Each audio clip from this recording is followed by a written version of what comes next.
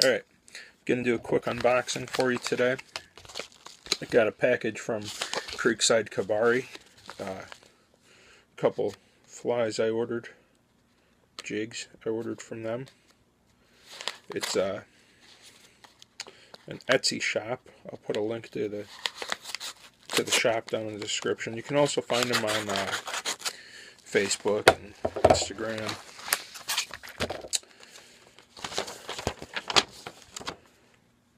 Just the invoice says thanks, best of luck.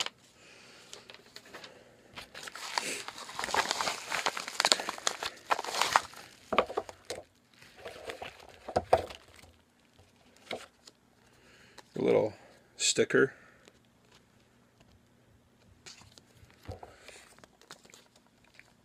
This right here is some yarn, Jameson's Shetland yarn. I've seen where I can buy a whole spool of it, but I don't need a whole spool, I just needed a bit, so I asked him if he could sell me just a bit of it, and he did. Nice little box.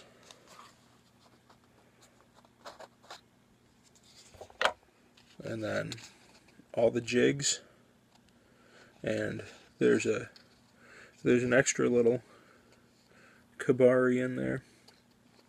I believe that's called a Kebari. The forward or the reverse hackle. But these are what I ordered, are the little jigs. Get one out here for you.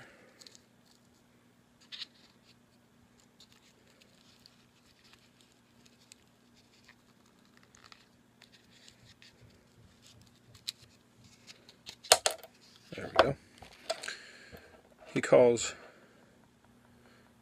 these a pool cleaner nymph. I don't know if it's going to focus on that. I'll get a couple pictures of it just so you can get a really good look at them close up. But it's a really nice buggy body, and then a bright orange tungsten bead for the jig head. And I'm going to use these mostly on spinning gear under a float for trout, for bluegills. But, you know, I mean, really, they're designed for fly fishing or tenkara fishing. But I'm just gonna be using them mostly under a float on spinning gear. But that's about it for the unboxing. I'll get a couple pictures for you so you can get a good look at them close up.